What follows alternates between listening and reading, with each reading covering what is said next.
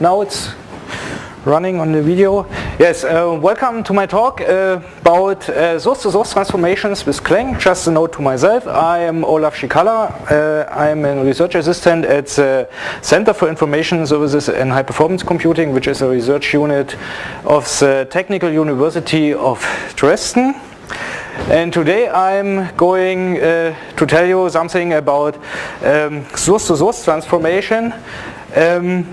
In particular about the transformation of the abstract syntax tree of Clang. I will abbreviate it occasionally with AST. I hope you get the term then. That's what I mean with abstract syntax tree. What am I going to talk in detail? At the first point I need some sort of disclaimers or a fine print. Because maybe you know the abstract syntax tree of Clang is actually immutable, and they will tell you this, and maybe some of them are among us here. Doug Gregor, for instance, will be very aware of transformations of the abstract syntax tree. Actually, it is not allowed. That's why I will need some fine print at the beginning. In the second section I will introduce two central components of our solution. In the third section then I will pick some questions that were raised on the mailing list, on the Clang developer mailing list from time to time, and I will introduce our current solutions to these questions. And in the end I will conclude with some prospects about future developments. Okay, let's start with the disclaimers or some sort of this. First, what is this talk not about? This talk is not about the pros and cons of source-to-source transformation in general. Last year, Ronan Carriel, who sits in front here, had held a lightning talk in San Jose. Yes, in San Jose about all the strategic topics around source-to-source transformation. Why you can do it, why you should do it, in which case you shouldn't do it. So today I will not talk about this overall picture. I will dive quickly deep into C++ code. The second disclaimer I already told you, we transform the abstract syntax tree of Clang, which is actually not allowed.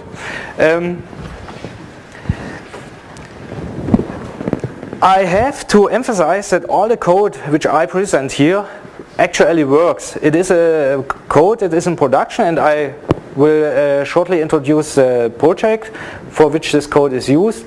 Nevertheless, a lot of this code can break rather easily. It works for the things it is intended to work, but it may not work for other things. We will see later, and I will mention this in particular.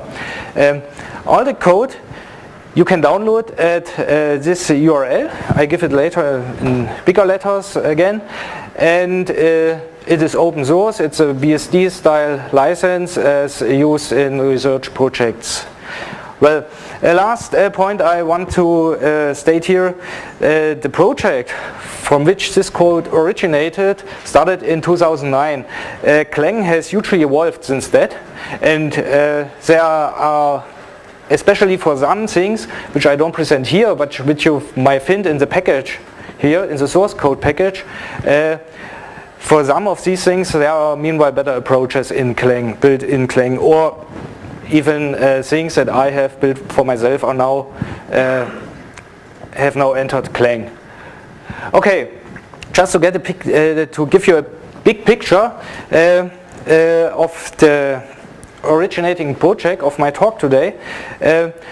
This is what we need source-to-source transformation for. We had developed or have developed vectorizing source-to-source transformator. Here you see on the right side, this is a graphical user interface. Here you see on the right side the original loop, which is annotated with a pragma. And then on the left side, sorry, this is the right side. On the right side, the English left side. On this side, you see the vectorized loop. For instance, here you have a loop which is hugely transformed from this, while the residual loop, which computes some residual lanes, which could not be computed here. Maybe if this is not 100 but 99, then you have 3 additional iterations at the end. This is merely the same body as here, but only the initialization clause is missing here. So that is a big picture, which I don't want to talk about today. I don't want to talk about vectorization today. If you are interested in that, then you can come with it and we can talk about this. I have also Scout on my laptop here and we can play around with this later on. I want to talk about today about this bold arrow here. These are the components. You see here the Clang and you see the LLVM. We don't care about this part here, about the LLVM part. We care about the lexer, the parser of Clang, the abstract syntax tree in particular, and how we process it. In Scout we have an, I called it S-processing library, which does all sort of abstract syntax tree transforming. You can clone a tree, you can transform it by changing, you can create new nodes. And this unit does things like function inlining on source level. It does loop unswitching. Maybe you all have heard Chandler's talk about missing loop transformations, and some of these are built into this unit here. And we also have another component here which parses pragmas. And actually I wanted to introduce our approach, how we parse expressions inside pragmas, but there's another talk today, tomorrow, from Simone, which also sits in front of here, and he has a much more elaborated and much mature approach about this, so I omit this in my talk and recommend you Simone's talk then tomorrow for this. Okay, so let's plunge deep into C++ code now. Let's look how we create our abstract syntax tree and how we change existing abstract syntax trees. Our central class is, or central interface is, well, rather unoriginal, called statement editor. And it is a central interface. It provides a lot of functions to create variables, expressions and statements. Maybe you see here in the first group we create binary operator expressions, then we can create reference expressions to variables. Here you have functions to create literals, and you also can create new variable declarations. Whenever you see such a blue picture of code, I give you in the line below the code the path where you find the source file in the code package of Scout, so that you can check that this is code from production. So this is from the statement editor header file, an excerpt, of course. Okay, how can you use this interface? I have given you here an example which I extracted from the loop blocking algorithm of Scout, and you see it is to a certain degree rather easily to read and rather convenient to use. What we have here, we start with a loop, with a for statement called node. We create 3 temporary variables, and we have an inner loop body with these 2 assignment operators, and finally we have an inner loop body which iterates over the inner block. You use this kind of transformations if you optimize for certain cache architectures, for instance. And this is how it looks like. This is your original code, and this is then the code, the resulting target code. And if you, I have give you here in the comments also the lines for how it looks like, but in the end I think it's rather easily to recognize. This is temp bound minus I bound minus loop var is temp bound, and so on. Okay, so that was the easy part. There were two things were missing until now. The first question is how is statement editor implemented? How is it back up with implementation? And the second part, which I left out here, is that in this forebody it iterates over I, where in this forebody it iterates over the variable temp and this new introduced temp variable.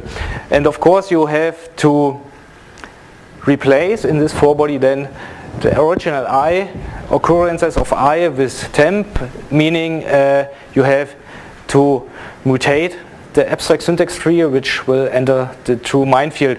But more on this later. The first thing is how is statement editor implemented. I have given you here the example of the implementation of the if statement, and it's rather easily implemented. It's to some degree very naive implementation. I just return the new a new generated if statement. If you look at Zema, then you will find out that this implementation is actually the same. In Zema, the creation of an if statement is augmented with some diagnostics, and there is a special handling of declared variables inside a condition here. But if you don't have the special case of the declared variable in a condition, then Zema does actually the same. Or of course it does not use no-pos helper here, but it actually uses those positions. Okay, now let's leave the statement level and let's enter the expression level. And to put it in a picture, once you enter the expression level, then all hell breaks loose. You know, this is our current implementation of the binary operator. And if you look at if, well, better you should not look too closely at it. It's very naive, and it works for the things. It should work for the things we have tested it, but it does not work for in a general level. At a general level, you know, you have actually to handle all the implicit casts. You have to compute the proper result heap from the left-handed and the right-handed side of the expression, which gets even more complicated if you have a compound assignment operator, and so on and so on. We didn't care about all this, we just tried this, and for our purposes it worked. We could even then deliver this code or this generated abstract syntax tree to the evaluation or to the static analyzer of Clang, and it worked. It did not assert. However, you should not try this at home. Actually, it would be necessary to redirect this task to Zema, where it already is implemented. Already all this stuff is already implemented there, but we haven't done this yet. We haven't yet redirected it to Zema. Okay, the second point was how do I change abstract syntax tree nodes? Again, as long as you are on the statement level, then there's no problem. For instance, we have a function in our statement editor which takes a compound statement as a parent statement and replaces all statements inside the compound parent by a new array of statements. This function works like a charm, and there's no invariant violates which is violated by this by the implementation of this, which is a rather naive implementation. However, I was also in need of a general purpose replacement, and where the statement from and the statement new statement could be of any kind. Maybe also an expression, where from is an expression, and then the new statement should be an expression too. And again, this was more difficult.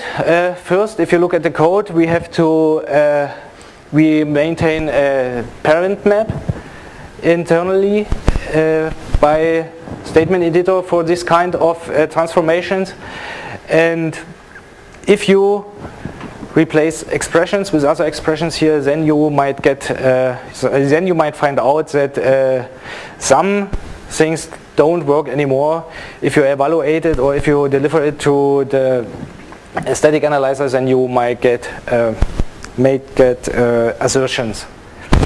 Anyway, as I already stated, all this code here is nevertheless in production, and one thing I want to emphasize here is that Clang can actually do this kind of transformations. Yeah, we are not at the level where we can say this is bulletproof code. Yeah, but we can do it. Yes, and I will later talk about possibilities how we can make it bulletproof. Okay, just leaving the minefields, and I want to talk about another class, a little helper class, which I found very useful for my day-to-day work on traversing and editing abstract syntax tree nodes. I want to start with a recursive est visitor, which some of you might already know. If you have abstract syntax trees like this one, a compound statement consisting of some four statements, and in the four statements there's in the condition here you have a binary expression, here you have a unary expression, and one of the four statement bodies has a binary expression again, and so on. And now you want to process something, you want analyze or something like that, all four statements. Then you can derive from a recursive est visitor, put the compound statement or any root here in, and you get called for every four statement. Same is true for every other est type node, type of est node. For instance, for binary expressions, or if you want to process on all expressions, then you can override the visit expression function instead of the visit binary expression function, and you catch all expressions in your abstract syntax tree. What's even better, you can do it all at once. That is, if you have a class which is derived from recursive est visitor, and you want to process something on the four statements, and you also want something processing on the expression, then you can do it in one pass. Just override the visit for statement and the visit expression functions, and you get it all at once.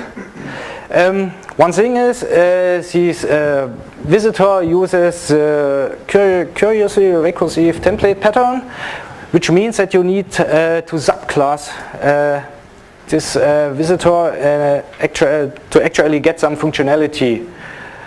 And this is sometimes a little bit clumsy, or at least I found it, and that's why I implemented an iterator, which more or less is a forward iterator, or resembles the interface of the well-known forward iterator concept. And the template type here gives you, or is a hint, for which type of S nodes it actually should search. So if you have here, the root is our compound statement, for instance, again, and now you can write this code and you get all 4 statements inside the tree which is originated by root. This is, or at least in my humble opinion, this is a little bit more handy than the recursive S visitor, and you can use as usual in code without subclassing it. Of course, there's one downside. It can only process one class per traversal. That is, you can process all the 4 statements in one traversal, and then you need another traversal to process all the expressions. Yes. Another thing, it just handles statement types. It doesn't go further down to declarations and type declarations, which recursive S visitor actually does. Okay. So I'm finished with my 2 main components here, and I want to switch over to present some solutions, or to present rather small solutions to some questions that were or are raised on the developer mailing list from time to time. And I want to start with a very popular question. Is there a facility in Clang which is capable of cloning parts of an abstract syntax tree? Actually, cloning is actually is very important for a lot of tasks. For instance, if you want to inline a function, or if you want to unroll a loop, and you use cloning on a very regular base. And we have implemented a known solution back in 2009, which has this template class, and then it is derived from the statement visitor, and the implementation is actually very simple again. It just recursively traverses down the abstract syntax tree and generates new nodes. The problem here is that the implementation is rather volatile. Whenever there's a new abstract syntax tree class added, then we have to refactor the cloning, and sometimes you also need these kind of lines, which makes maintenance rather unhandy. In my humble opinion, there's a facility in Clang which is capable of cloning an abstract syntax tree, and it is tree transform. Actually, you only have to derive from tree transform, and the always rebuild function should return true. I have not tested this code, but it should work. That is, after you have generated a statement clone back from a tree transform, and this is an important part, you return true and always rebuild, and then you call transform, you get a new or a cloned tree. This is, however, untested code, but I think this is a way to go for the future. Okay, you already see one class here, which I will talk about now. This is a rather mystical tree transform, which also appears from time to time on the mailing list. And the question is always, how do I use a tree transform? I give you a small example here. I want to transform this operation to this operation, and I tried this using my naive approach or my naive approaches, generating binary expressions, but it never worked out. I got all sorts of failures. I got these R value to L value conversions wrong, and I got the result types wrong. In the end, I decided to put some effort in this problem and to use tree transform, and Well, I succeeded, but it took me away, and there were several obstacles, and I will talk about these now. The first one is tree transform is in a rather odd place. The include looks like this, because tree transform never moved to the interface. I hope that this will change in the future, and maybe if we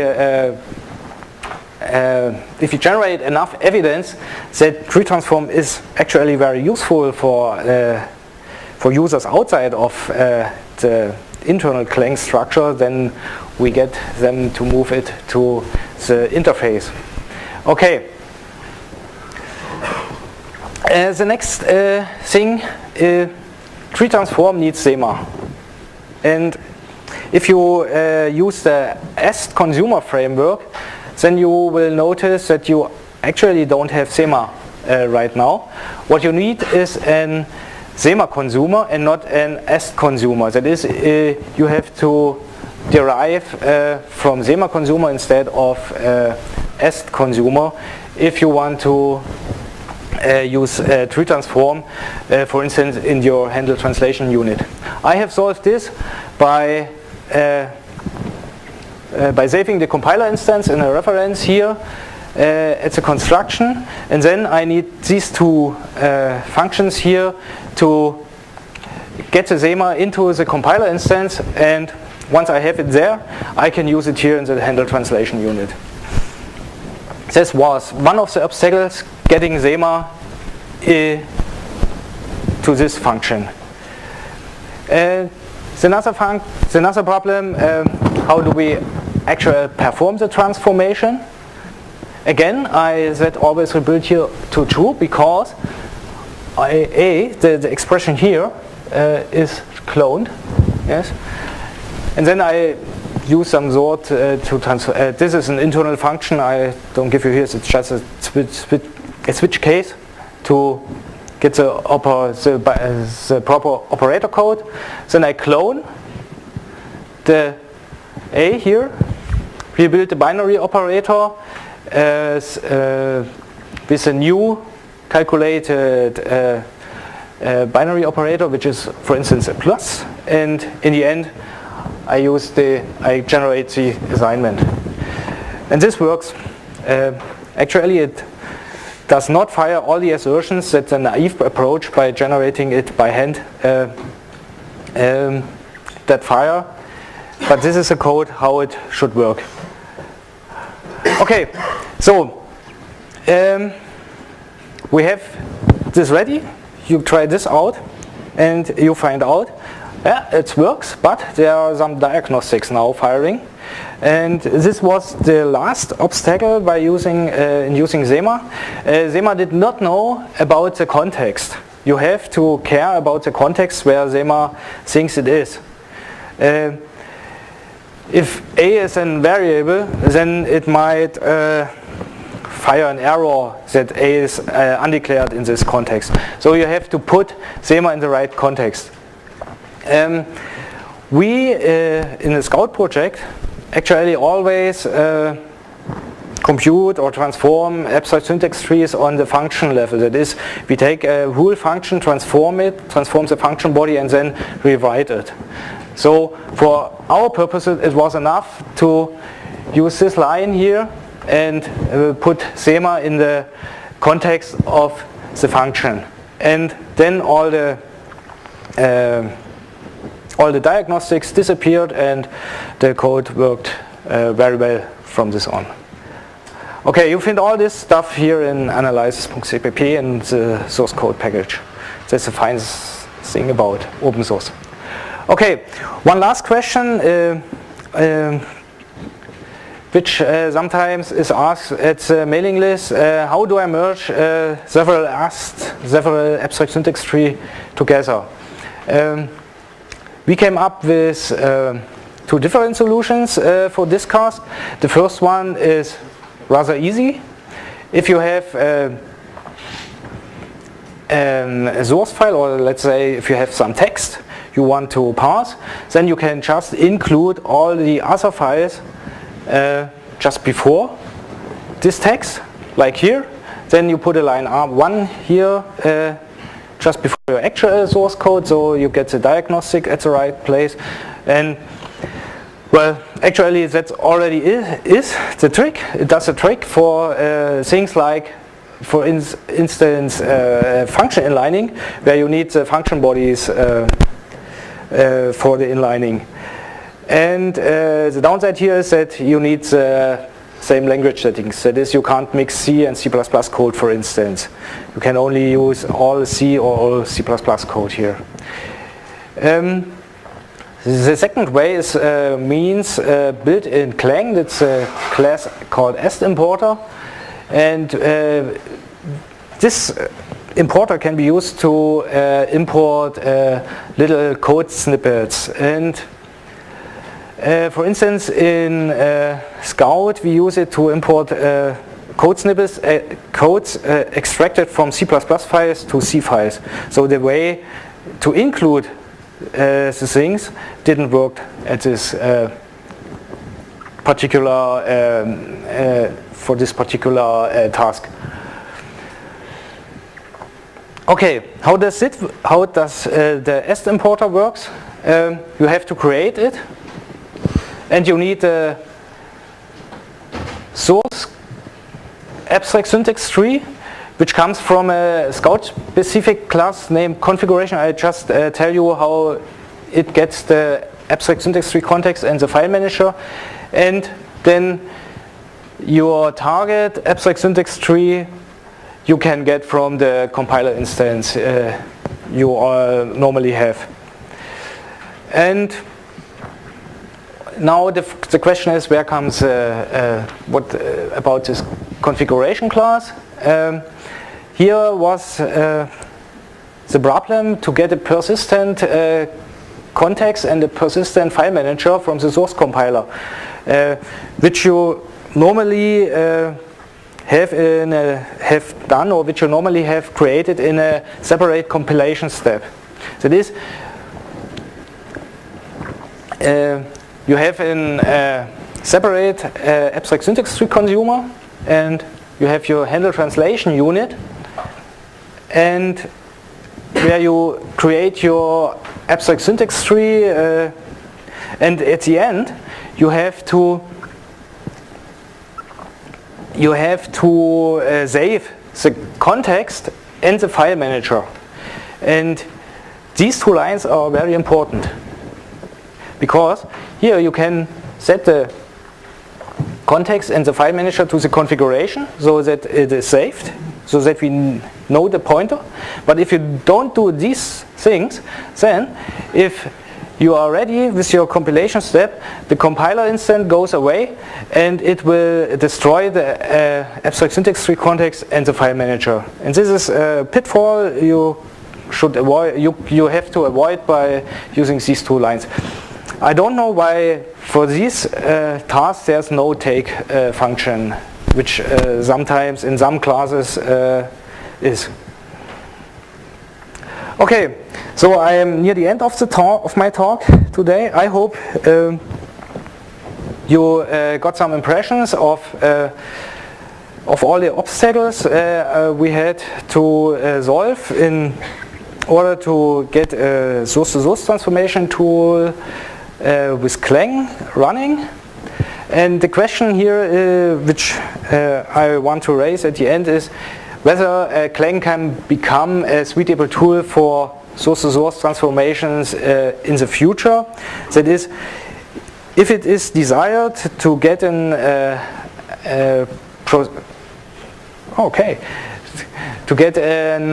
syntax tree processing library inside of Clang. So what I mean is the S processing unit, which I showed you at the beginning of my talk.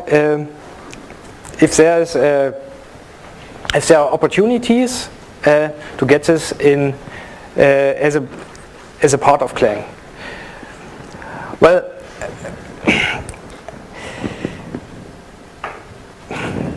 I already told about some implementation issues. We have a code base, we have an interface, the statement editor interface, which I found rather convenient to use. and I already told you that that the implementation has to be refined, hugely refined. All in all, what I mean, in every case, we have to put some effort in the issue to get it running finally. And the question here is, can we found a collaborative project which just is dedicated to a source-to-source component in Clang? And in my opinion, just developing a source-to-source component for nothing but being a source-to-source component is not enough here. What you need is some sort of a cherry on the cake, you know. There must be more than just a source-to-source component, and I just want to give you three possible directions, three possibilities, so that you see which kind of project may need source-to-source transformations. And then maybe we can meet afterwards and discuss opportunities if and how a collaborative project can be founded, where source-to-source transformation is one of the parts, but only one of the parts. Okay, the first one we already has seen a talk about OpenMP today. It means if you have annotated C++, that is pragmas, or in the next years maybe there will be also C++ attributes there. Sorry? There are already them? Yes, yes, I know, but they are not built in Clang. Yes, yes.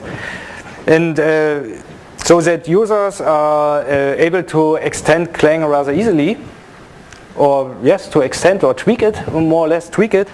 And then we can found a project where we use user-defined pragmas, transform based on the pragmas, the abstract syntax tree, have source code then, and then deliver it to another compiler or whatever. Then we can go one step further and do not use annotated C++, but extended C++. There's, for instance, an UPC Clang project. The people there are very interested in a source-to-source compiler, so that UPC gets translated, transformed, or compiled into plain C or C++. That's another, unified parallel C. That is, it comes from the high-performance computing, where you have partitioned global address space. That is something contrary to MPI, I would say so. So you have MPI with its message passing between memory regions, all is distributed, and then you have Pegas, where it is also distributed, but the model is different. You don't do pass messages, but also access memory of remote locations more directly and asynchronously, and then you have UPC, which can deal with this by extending C. It extends the array constructs in particular. And finally, you can go even one step further and say, I have a user-defined language, for instance, a domain-specific language. These languages are rather a hot topic currently in the HPC community. And then you can write your own parser, your user-defined parser, generate your internal representation, and from your own internal representation, you could create an abstract syntax tree of Clang if you had an appropriate processing library, like the statement editor class, which I just introduced at the beginning. And again, in the end, you have some target source code which you can deliver to Clang or GCC or whatever compiler you have on your target platform. Okay, that's it. Let me zoom out from the code back to the strategy. And as I already said, if you are interested in a project, maybe of this kind, maybe of another kind, then I'd like to talk with you. And of course, if you have any questions now, then you feel free to ask me. Thank you for your attention.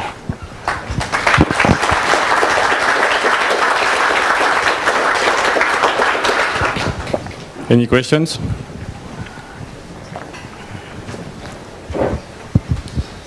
Yeah, I got a question on slide 22. You had this, so you got this cloning the expression. Yes. So, but on this slide we only see get's left-hand side, so this is not actually a real clone. After your talk about cloning and using tree transform, I was a bit curious about what's going on there. Also, this transform expression is the clone. Yes, this is the clone because... Okay, so transform expression is the implementation of the cloning facility. Yes. Ah, okay, now I get it. Because always rebuild returns true. Okay. In the base class, always rebuild returns false. And you can overwrite it and return it true, and then always rebuild means every node is created new from the scratch more or less. Thanks. So, yes, and what I do actually, what I have not shown here is, I call in the actual use case, I call the transform compound assignment operator directly. So I don't clone anything else because I know how this is implemented. I implemented this by myself, and then I go beyond here. There is one glitch here.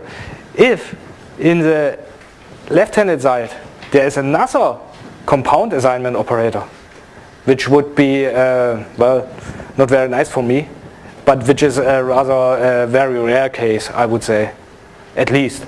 Then this would break, because then this would clone this again, and it would not clone the compound assignment any at this level, but it would go to some sort of recursion. But it's protected against Murphy, not against Machiavelli. Hi, so I'm a Clang developer.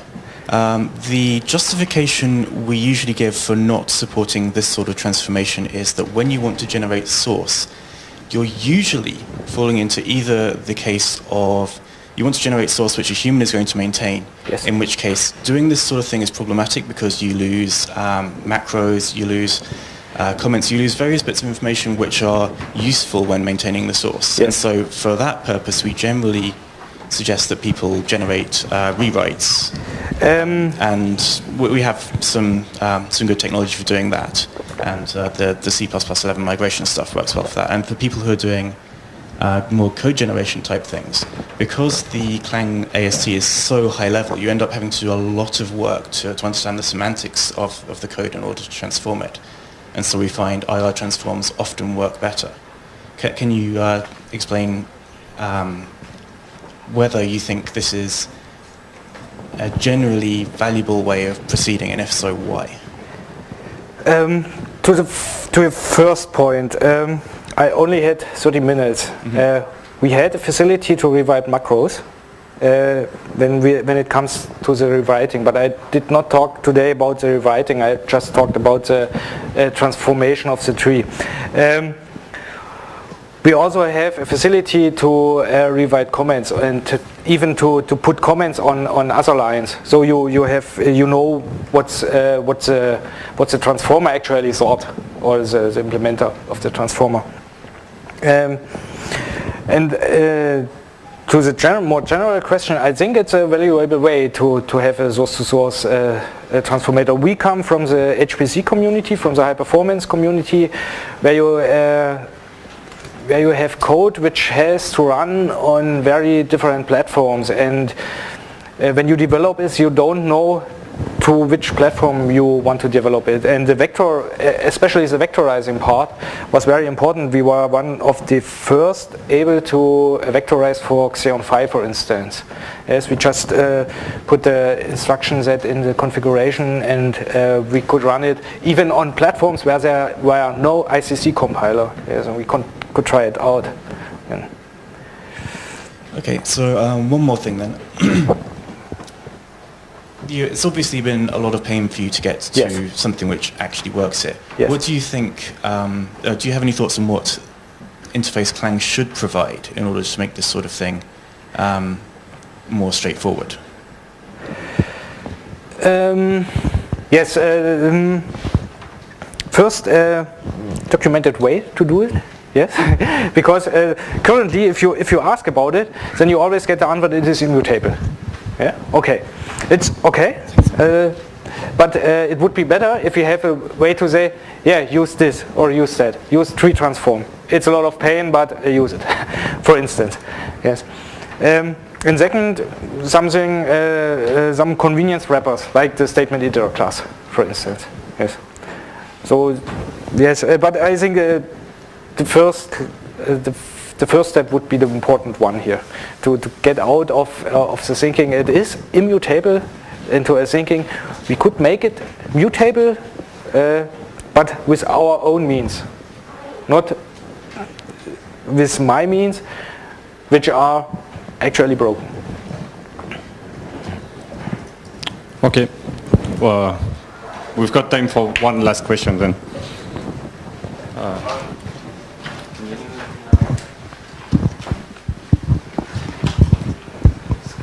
You just showed how to replace statements. Do you also support replacing declarations, like changing the signature of a function? No, I don't change signatures of functions now. As I told you, or as I mentioned shortly, we work on the function body level. Yeah, but you also talked about you do inlining. Yes. Inlining remove some other function. You can leave it there, you leave it not. But in general, for some inter-procedural optimizations. If you inline a function, then you have of course replace the parameter variable declarations with variables that are actually delivered to the function, which are to the function. Or do I understand you? I will talk to you later. Okay. So thank you very much, Olaf.